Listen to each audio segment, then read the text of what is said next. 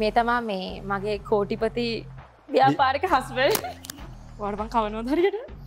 වඩ. sorry. කනවකෝ. හිමීට වා. කන්න ඔක්කොම. හලෝ. කෑවද? මට හිතුණා මේ කෑල්ල වට්ටන්න නැතිවා කියලා.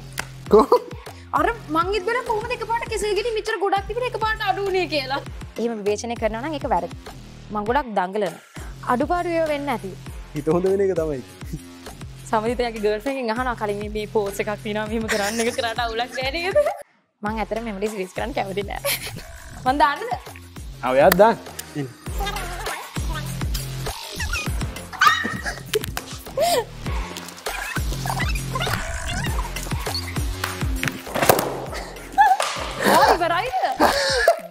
ඉවරයිද? අම්මා. Music Pickle. Hi, මං සචිනි. මම සමුදිත. මේ තමා මේ මගේ කෝටිපති ව්‍යාපාරික හස්බන්ඩ්. කෝටිපති ව්‍යාපාරික හස්බන්ඩ් මේ ඉන්නේ මගේ කෝටිපති බිරිඳ. එහෙම නැහැ. අපි දැන් ළඟදී ෂූට් එකක් කරා. ඇත්තටම ඒ ෂූට් එක ගොඩක් වයිරල් ගියා. අපි බ්‍රයිඩල් ෂූට් එකක් කළා. ඉතින් ගොඩක් අය හිතලා තිබුණා අපි දැන් ඇත්තටම බැන්දා. ඔය මම කෝටිපති එක්ක තමයි බැඳලා තියෙන්නේ කියලා. මම බැඳලා තියෙන්නේ සචිනිව. අපි දෙන්නම ගොඩක් කෝල් ආව ෆැමිලි එකෙන් එහෙමත් කතා කරා නේ. ගොඩක් අය කෝල් දීලා ඇහුවා. ඉතින් මේ මගේ දෙවනි පාර තමයි මියුසික් පිකල් ප්‍රෝග්‍රෑම් එකට එන. මම මේ පාරෙන් එන්නේ සමුදිතත් එක්ක. මට සමුදිතව හම්බෙන්නේ ගිය අවුරුද්දේ ටෙලිඩ්‍රාමා නෑ. ටෙලිඩ්‍රාමා ගාමේ දෙවනි. ටෙලිඩ්‍රාමා කලින් පොඩි කතාවක් තියෙනවා ඒකේ. ලොකු කතාවක් මේක මෙයා කියයි. ඒක ඇත්තටම මෙහෙමයි මේ අපි YouTube channel එක මේ වගේ ප්‍රෝග්‍රෑම් එකක් කරන්න අපි කතා කරගත්තාම කොහොම හරි මට සචිනිගේ කන්ටැක්ට් එක ආවා සචිනිව ඒ ප්‍රෝග්‍රෑම් එකට කතා කරලා ගන්න කියලා. ඊට පස්සේ තමයි මම WhatsApp එකෙන් කතා කරලා පොඩ්ඩක් මේවා කරලා මේ කතා බහ කරලා තියන් හිටියේ. ඊට පස්සේ කොහොම හරි ටික දවසකින් අපි දෙන්නට ටෙලිඩ්‍රාමා එකේ වැඩේ ඉන්දි ගයියාගේ මේ දැන් ස්වර්ණවාහිනී මේ දවස්වල යනවා. මැස්සා ටෙලිඩ්‍රාමා එක. ඒකේ මම එයාගේ එක්ස් බොයිෆ්‍රෙන්ඩ් විදියට ඇඩ් කරන්නේ. අන්න ඒකේ ස්ක්‍රීන් ටෙස්ට් එකට පස්සේ මට කෝල් එකක් එනවා මේ ඔයාලට මෙහෙම කැරක්ටර් එකක් තියෙනවා. ඒක කරන්න තියෙන්නේ මාත් එක්ක කියලා. සචිනිත් එක්ක කියලා. ඊට පස්සේ මම දැන් අර පොඩ්ඩක් කොහොමත් සචිනී එතකොට කොහොමත් ඒ වෙදිත් ෆේමස් නේ. මම පොඩ්ඩක් මට උමනාවක් තිබ්බා මෙයාව හම්බෙලා කතා බහ කරන්න. ඊට පස්සේ මට කෝල් එක එද්දි මගේ එයාගේ හීනයක් හැබෑ වුණාලු.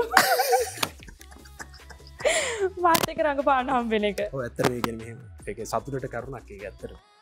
මම හිතන් හිටපු එකක් නිකන් ඒක අර හිතල වැඩි ගන්නවත් මන්ද ඒක ඇත්ත වුණා ඉතින්. දැන් කොහොම හරි අද මම මෙතන ඉඳන් ඉන්නේ.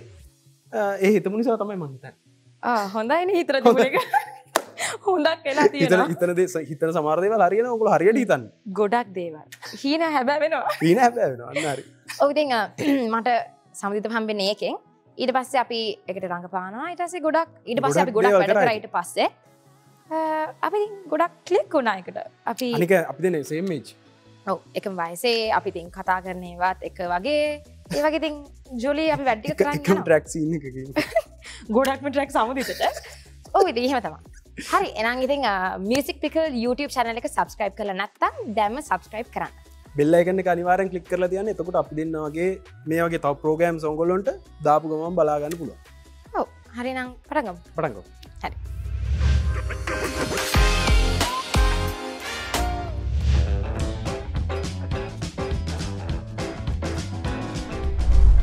විවේචනය කරන එක වැරදි. මම පර්සනලි හිතන්නේ මොකද දෙන්නෙක් යාළුවෙලා ඉද්දී ඒගලන්ට good memories තියෙනවා නරක දේවලුත් තියෙනවා.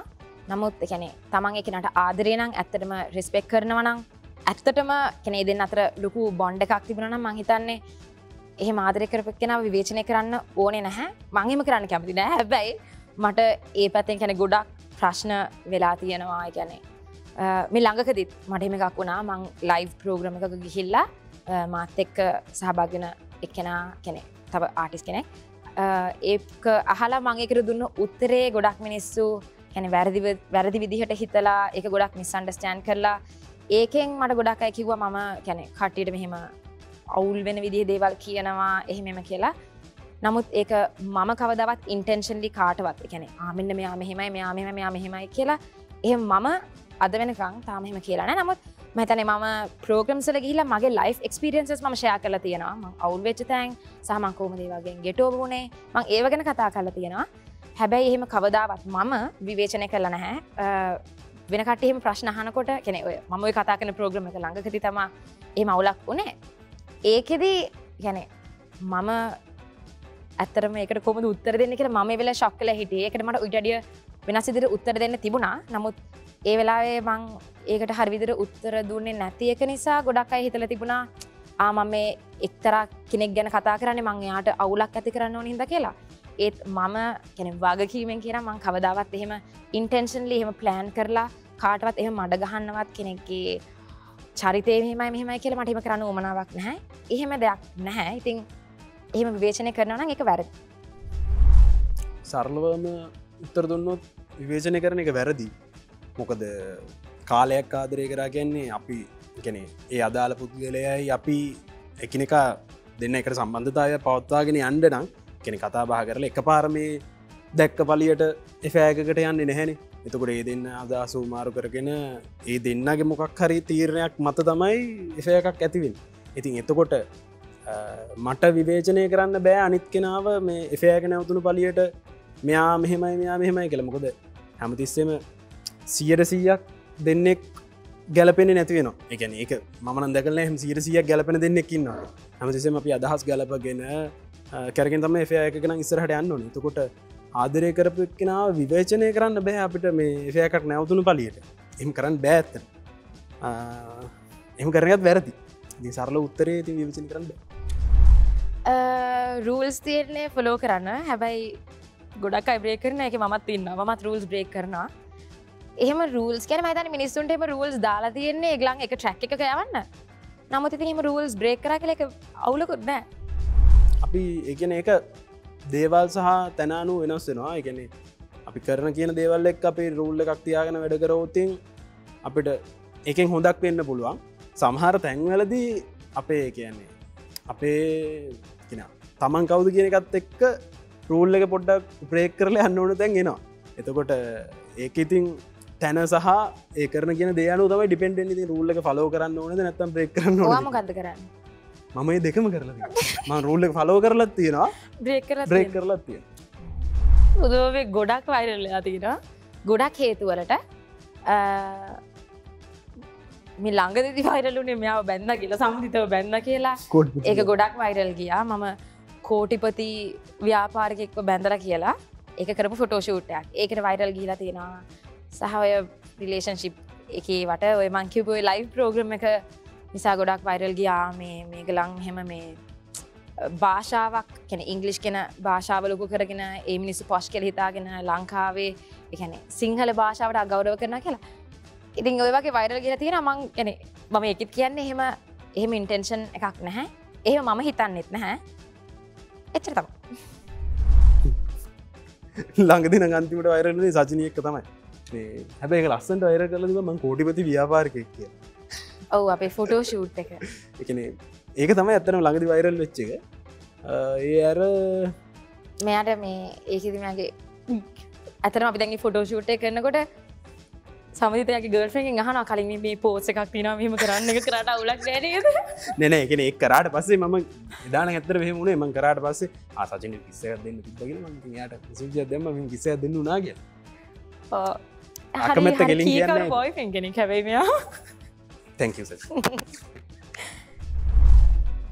both love මම හිතන්නේ ෆ්‍රෙන්ඩ්ෂිප් වලත් ඉතින් love තියෙනවා.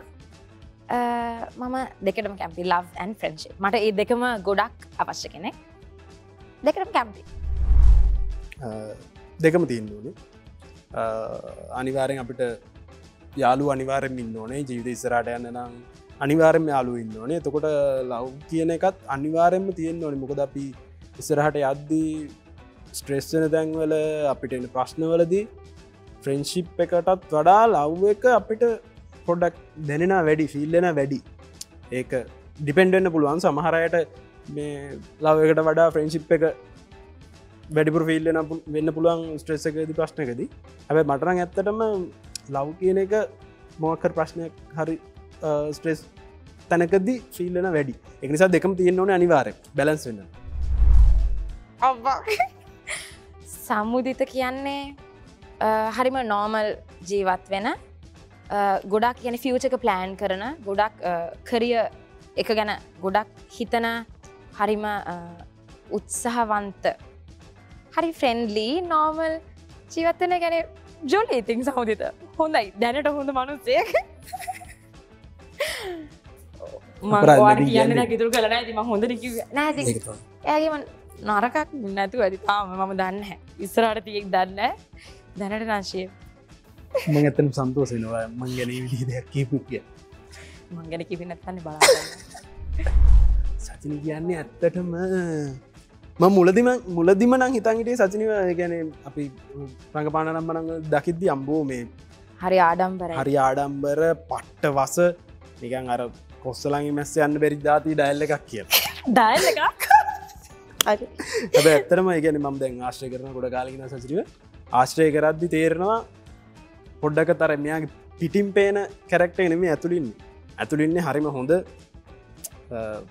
හම්බල් මිනිස්සෙක් ඒ කියන්නේ අර මෙයා පිටට පෙන්වන තරම් ටෆ් චරිතයක් නෙමෙයි ඇතුළින්නේ පොඩ්ඩක් හරි මොන හරි වෙලා කිව්ව ගමන් නාහෙන් අඬන ඩයල් එක මං හරිනේ ඔව් ඒක නේද හරි හොඳ ගෑල්ලා මේ කවුරු සචින්ට කැමති නම් මං යෝජනා කරනවා කියන්නේ මං මේ ස්ථිර කරනවා ඒක පුළුවන් මේ ගෑල්ලා මෙතක උඹලන් ඉස්සරහට thank you වනේ මම ඇත්තටම මගේ ලයිෆ් එකේ මම ගොඩක් කියන්නේ ඩිසපොයින්ට් වෙලා තියෙන්නේ මම හිතනවා මම ආශ්‍රය කරන අනිත් මනුස්සය කියන්නේ යාළුවෝ ඕන කෙනෙක් යාළුවෝද අරයද මෙයාද එහෙම නැහැ ඩේ ටු ඩේ මට හම් වෙන මිනිස්සු මම හිතනවා ඒගලංගොත් මං වගේ වෙන්නේ නැති එහෙම කියලා හිතලා මම ගොඩක් ට්‍රස්ට් කරනවා මිනිස්සුන්ව මං විශ්වාස කරලා ඒගලන්ට අර ෆුල් අර බොක්කෙන් දෙන්නේ එහෙම වෙලා මාව ඩිසපොයින්ට් වෙච්ච වෙලාවල් ගොඩක් තියෙනවා ඒ කියන්නේ මම හිතනවා මෙයාත් මං වගේ තමයි හරි අවුලක් නැහැ එහෙම කියලා නමුත් ඒගලන් එහෙම නැහැ මිනිස්සුන්ව ට්‍රස්ට් කරන්න බෑ එහෙම ලොකුවට ඉතින් ඒක තමයි මට ඉගෙන ගන්න ගොඩක්ම කල් ගිය පාඩම තාම මම ඒක ගැන ඉගෙන ගන්න ගමන් ඉන්නවා මොකද මිනිස්සුන් එහෙම ලොකුවට කියන්නේ යාළුවෝවත් එහෙම ලොකුවට ට්‍රස්ට් කරන්න අමාරුයි මිනිස්සු වෙනස් වෙනවා ඒක තමයි බේසික් මිනිස්සු වෙනස් වෙනවා කියන එක තමයි ඔව් ඒක මෙහෙම කියන්නම්කෝ මං සාමාන්‍යයෙන් මට කියන්නේ වැරදිලා තියෙන්නේ ගොඩක් තැන්වල මිනිස්සුන්ව විශ්වාස කරන තැනදී එතකොට ඒක නම් ඇත්ත තමයි ඒ කියන්නේ මං ශනිකව මිනිස්සෙක් විශ්වාස කරන තැන වැඩි ගොඩක් කියන්නේ මම මගේ දේවල් කියනවා මම කරන්න ඉන්න දේවල් ෆියුචර් ප්ලෑන්ස් අනම්මනම් ටක් ගාලා කියලා දානවා මට ඒ කියන්නේ කිනාව සෙට් වෙච්ච ගමන් මම ඕන කෙනෙක් එක්ක ටක් ගාලා ෆ්‍රෙන්ඩ්ලි යාළු වෙනවා ඔය මෙයා උදව් කරන එහෙම මමත් දන්නවා මෙයා එහෙම අමාරුයි වැටිච්ච ඔව් අම්බෝ අවස්ථාව මම සමහරලාට මට වඩා ඒ කෙනා ගැන හිතලා අමාරු වෙනවා අන්න එතන ඒක තමයි මං දැන් මේ දවස්වල හදාගෙන යන්නේ කොහමරි කියන්නේ වැඩිපුර හොඳ වෙන්න යන නරකයි අපි කට්ටිය ඒක පොඩ්ඩක් හදාගෙන යනවා ඉතින් මේ දවස් මං වැඩියෙන්ම ස්ට්‍රෙස් වෙන්නේ කියන්නේ මම පොඩි දෙයටත් කියන්නේ චූටිම දෙයටත් මම පොඩ්ඩක් නැත්තම් අවුල් යන කෙනෙක්. ඒකෙම ලොකුට එළියට පේන්නේ නැහැ. හැබැයි මං අවුල් යනවා ගොඩක්. මං ගොඩක්ම ස්ට්‍රෙස් වෙන්නේ කියන්නේ මගේ ළඟින් ඉන්න අය මොනාරි හර්ට්ෆුල් දෙයක් කරොත් ඒ දේවල් වලට ගොඩක් ස්ට්‍රෙස් වෙනවා කියන්නේ. කියන්නේ මම අඳුරන්නේ නැති මිනිස්සු මං ගැන අරවා කිව්වට මේවා කිව්වට මං ඒව ගැනම ලොකුවට වරි වෙන්නේ නැහැ. මොකද ඒගොල්ලන් දන්නේ නැහැනේ මාව. හැබැයි මගේ කියන්නේ ළඟින් මෙන්න කියන්නේ යාළුවෝ වේවා එක්ක කියන්නේ පවුලේ අය වේවා කියන්නේ රිලටිව්ස් ලාද කවුරුණත් කියන්නේ ඒගොල්ලන් මං ගැන එහෙම මොකක් හරි අවුලක් හිතුවොත් මට ඒක පොඩ්ඩක් මං ඒව ගැන වරි වෙනවා ස්ට්‍රෙස් වෙනවා අනිත් එක වැඩ තමයි වැඩ වලට කියන්නේ මම වැඩක් කරන්න තියෙනවා නම් මං අන්තිම මොහොත වෙනකන් ඒක ගැන ලොකුවට හිතන්නේ නැහැ ඒසේ ලං වෙලා ඒක කියන්නේ මං මාර හදිස්සියෙන් දෙයක් කරන්න නම් මං ඒකට ගොඩක් ස්ට්‍රෙස් වෙනවා ඒ දේවල් තමයි මේ කාලෙදී නම් ඇත්තට මං ස්ට්‍රෙස් වෙන්නේ ෆියුචර් ප්ලෑන්ස් ගැන කියන්නේ අපි දැන් සාමාන්‍යයෙන් අපි දැන් මේ තරුණ කාලේ යන්නේ එතකොට අපි තව අවුරුදු 5කින් 6කින් අපි අපේ ලයිෆ් එක ස්ටේබල් තැනකට ගේන්න ඕනේ මම ඒව ගැන හිතද්දී අපි කොහොමද ෆියුචර් එක ප්ලෑන් කරන්නේ මේ තැන් වල තමයි ගොඩක් ස්ට්‍රෙස් වෙන්නේ ඊට අමතරව ඉතින් ඔය ලව් එක ඇතුළේදී පොඩ්ඩක් ස්ට්‍රෙස් වෙන තැන් තියෙනවා අයියෝ ලව් එක ඇතුළේ ස්ට්‍රෙස් වෙන්නේ ස්ට්‍රෙස් වෙන්නේ කියන්නේ මට ටක්ගා දුක හිතෙනවා පොඩ්ඩක් අර කෙයාරින් එක ඕනේ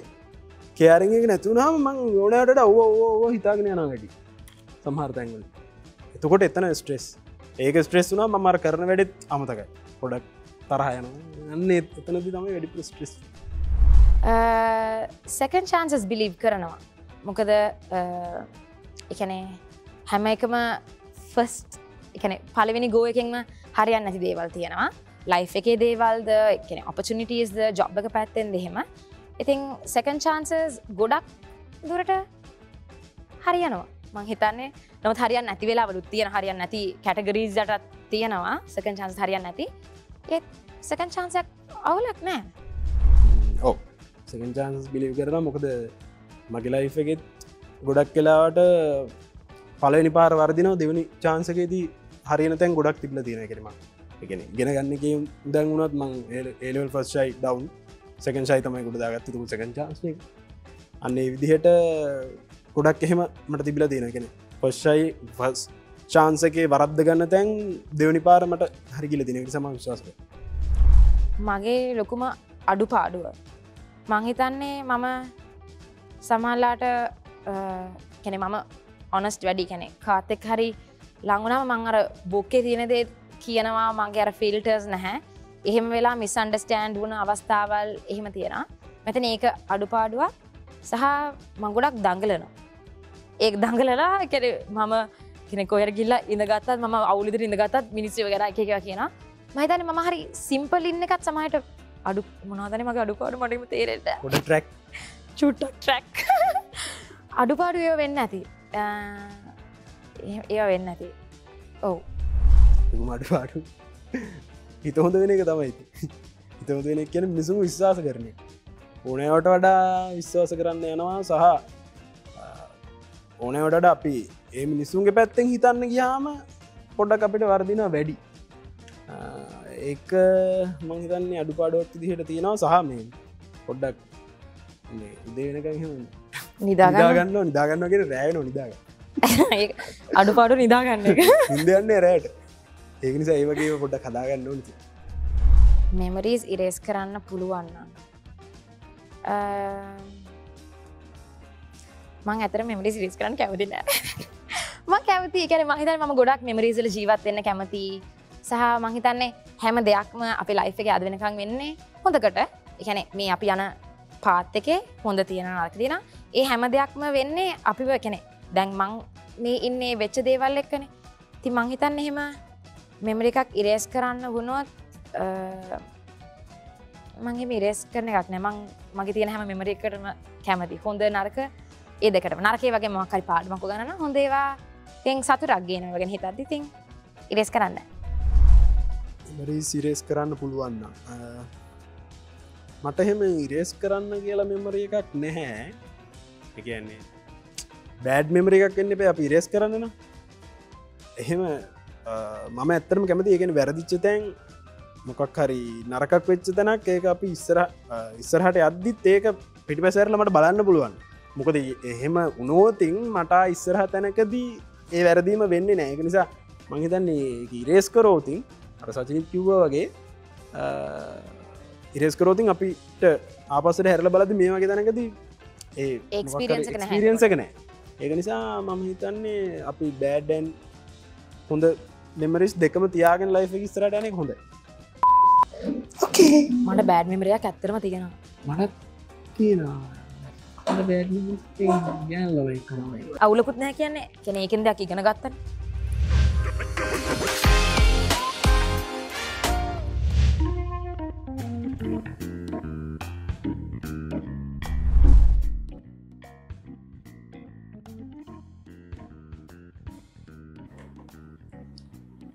නීල්තල් නීල්තල් ස්පීඩෙන් වීම දාන්න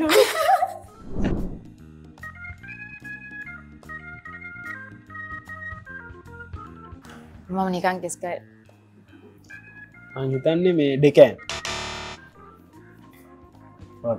මම හිතුත් ඒක තමා අය කොලරාඩු හයිසු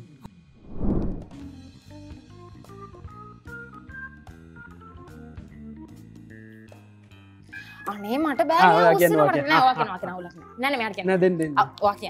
අවුලක් නෑ සෞදිත මට කිසි ප්‍රශ්නයක් නෑ ඕකේ කියන්නනේ වා කියන්න මම මේක වාට දෙන මං කියන්න කිව්වන් පස්සේ වා කියන්න වා කියන්න අවුලක් නෑ අයිසෙක් නිව්ට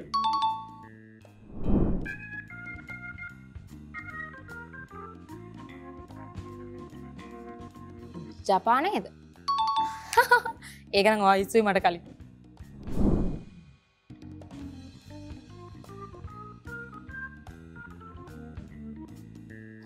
මං ඉස්සුවා. ලියනාඩෝ දායි.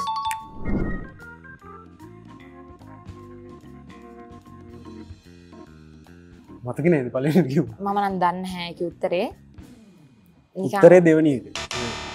නැද්ද? ලසීද? ඒක තමයි.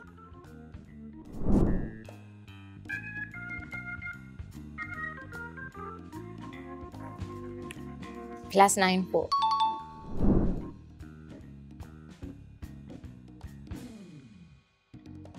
කොග්ගල.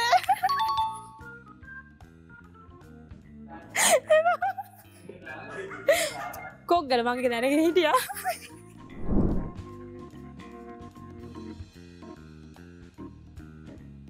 දීවානද? දීවාන කියන්නේ නැති.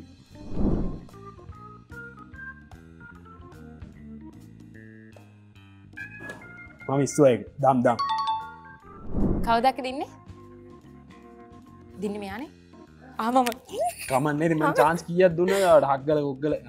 ඔව් හග්ගල ගොග්ගල කරලා දුන්නා. නෑ ඇත්තටම සමුදිත මට ජපානයේ මම හිතන්නේ ඒක ප්‍රශ්නේ උනේ මේ අත උස්සන එකේ මෙයා ගොඩක් ෆාස්ට්. ෆාස්ට් ඊට පස්සේ මම ස්ලෝ කරා. හැබැයි මෙයාත් හොඳට දැන් මම මොකද කරන්න ඕනේ? මේක දාගන්න ඕනේ. මම දාන්න දැන් මම මොකද කරන්නේ? මම දාන්නද?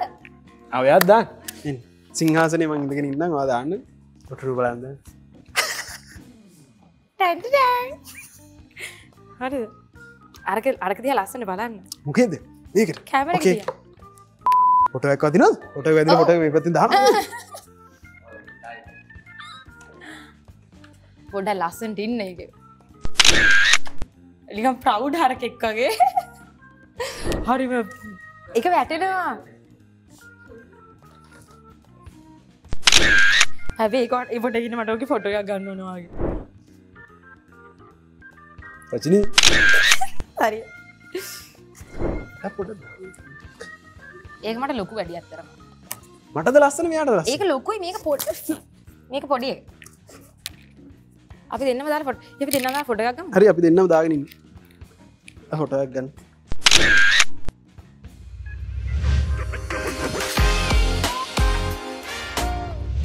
හරි අපි දැන් ඇවිල්ලා ඉන්නේ give me a challenge segment එකට. මේකේ අපිට තියෙන්නේ අපිට පස්සේ balloons තියෙනවා. මම purple. මම green. අපිට තියෙන්නේ ඒ balloon එක මෙතන ගෙනල්ලා ඒකට වාඩි වෙලා ඒක පුපුරන්න.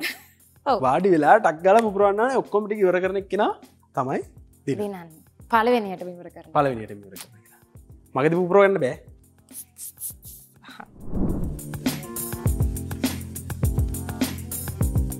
Three, two, one, go!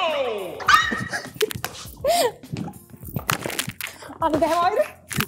මට බෑ. පුපුරන්නේ. අනේ මගේ පිපි. අනේ වා හොර කරනවා අනේ. ඔය පාපු පුරන්න මට කලින්.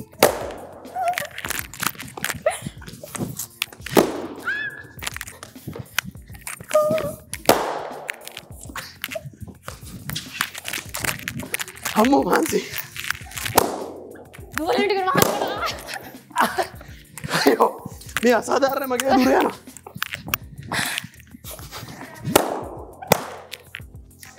යෝ.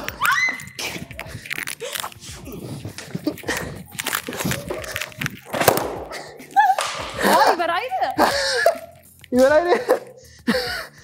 අම්මා. මගේ එක පිපුරේ. මෙයාගේ තියෙනවද? මගේ එක? ඔව්. ඈ? බොරු. මම දිනු මම එකක් වාට කලින් ගත්තා. කොහොමද? අම්මෝ. මම දිනු. ඒක දුවන එක තමයි. අපි ඒ ගේම් එක සාර්ථකව ඉවර කරා. ඉතා මාන්සි. මගේ පළවෙනි එක මිස් වුණ හින්දා විතරයි. මගේ බලූන්ස් ගොඩක් පිටිපස්සට ගිහිලා තිබ්බා. ඔව් මෙයා තව බැලුමක් තියෙනවා කියලා තාපට හොර කරනවා. නෑ මම කල්පනා කරේ ඒක මම මුලදී මෙයා එකක් පාස් කරා. පාස් කරලා මගේ පළවෙනි එක මිස් වුණා ඒකයි. මම කල්පනා කරා බලුමක් අඩු වුණානේ. මගේ මේක කරද්දි මෙයා කොහොමද ඉවර වෙන්නේ කියලා. ජෝලි හැබැයි ඒක උඩට බහදි දුහලා යන එක තමයි. අමාරු. හැබැයි මගේ මේ ඔක්කොම හිර වෙලා තියෙනවා. මම නම් අවුලක්. ඔය ඉතින් දුවන කියලා කරන්නේ. හරි හොඳයි. දාන්න පාක්.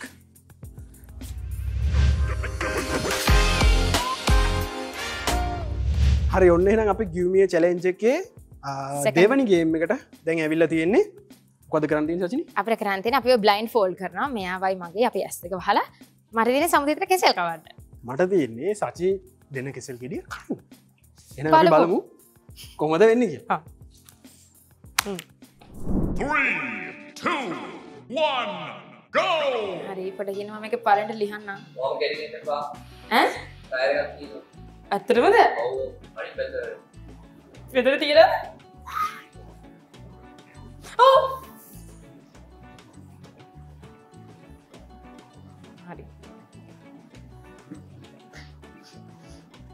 මම මේක ලිව්වද හරියට හරි අනේ මට බේරිය මම කොහෙ මම ඉන්නේ තාම පොළවේනේ අනේ කාපට් එක කොහෙද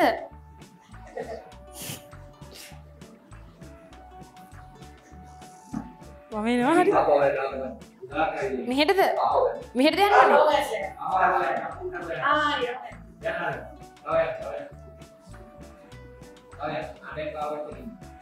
හරි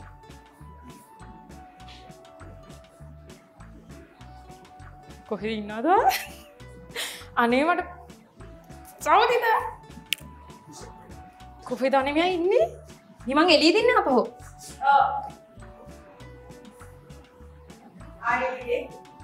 අනේ මට තේරෙන්නේ නැහැ මේ කාපට් එකේ කොහෙද ඉන්නේ මම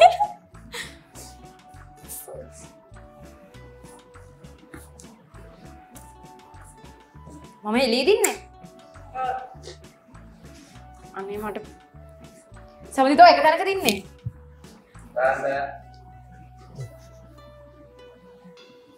පොඩ්ඩක්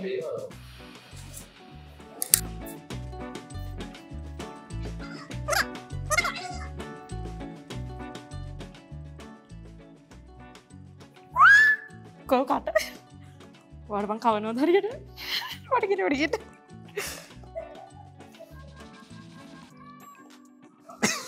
සරි කනවා කොයිද කට කවනවා කොයිද හරි රයි ඔය කෑවද අතර කෑව ඔච්චර ගොඩක් තව කන්න ඕනද හිමිටවා කන්න ඔක්කම අලෝ කෑවද ඒ මිචරව ගොඩක් එක පාර කෑවද ගලවන්නද මට පොඩ්ඩයි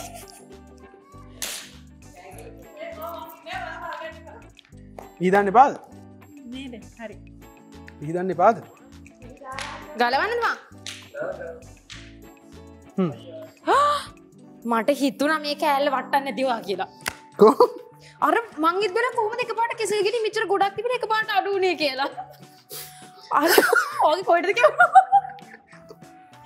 ඔයාගේ මූණටද කවර දෙන්නේ මූණට කෑව බෙල්ලට කෑව එක පාර සෝරි අපි කේල් කෑව අංගෝ දැක්කනේ මට හිතුණා එහෙම වෙන්නේ නැති සචිනි හොඳට කේල් කවලා සචිනි හොඳට කේල් ගෙඩි කැවුවම මම මේක අවංකයෙන්ම ප්ලේ කරා ඇත්තටම මට මම දැක්කේම නැහැ මම තවංගෙම තමයි ඇවිද්දි මම මට කවුලට පොඩ්ඩක් තේරුණා කාපට් මම මෙහෙට දැවිද්ද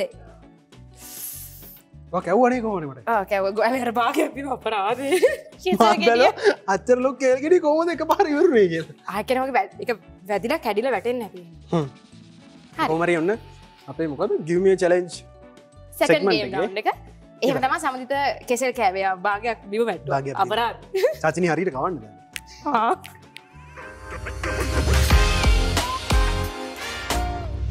හරි එහෙනම් අපි ගේම් සෙග්මන්ට්ස් එක ඔක්කොම සාර්ථකව ඉවර කරා සාර්ථකව ඉවර කරා ගොඩක් සාර්ථකව ඉවර කරා දැන් ප්‍රෝග්‍රෑම් එක ඉවර කරන්න තමයි ඇවිල්ලා තියෙන්නේ අපි ප්‍රශ්න වලට උත්තර දුන්නා එතකොට තමනවල ගොඩක්ම තින්නේ මම ඔව් ඒක යාට මම chance එක දුන්නා ඊට පස්සේ අපි බැලුම් පිපුරුවා කෙසෙල් කෑවා කෙසෙල් කෑවා ඇත්තටම හැබැයි සමුදිතට මදිලු මදි මට මං කැමති තව ටිකක් කියලා සචිනිත් එක්ක මෙතන තරඟ කරන්න තිබ්බනම් ඇතර මගේ මේ දෙවනි පාටම මියසික් පිකල් එකට ආවේ ගොඩක් කැමැත්තෙන් ගොඩක්ම කැමැත්තෙන් ස්පෙෂල් තෑන්ක් කරන්නේ දිලිනි අක්කිටයි චරිත අක්කිටයි අපි කැමරා ක්‍රූ එකටයි අනිවාර්යයෙන්ම මම තෑන්ක්ස් කරන්න ඕනේ දිලිනි අක්කට අපේ ක්‍රූ එකට සචිනිට මාව මෙතන එක්කන් ආවට thank you you're welcome ඔය කියන්නවනේ මේ මියසික් පිකල් YouTube channel එක subscribe කරලා නැත්නම් subscribe කරන්න bell icon එකක් click කරන්න. එතකොට මේ වගේ අපි දෙන්න වගේ ආටිස්ලා එනවා. ඒ අයගේ programs උත් ඔයගොල්ලන්ට බලා ගන්න පුළුවන්. හැම program එකකම පට්ට විවිධත්වයක් තියෙනවා.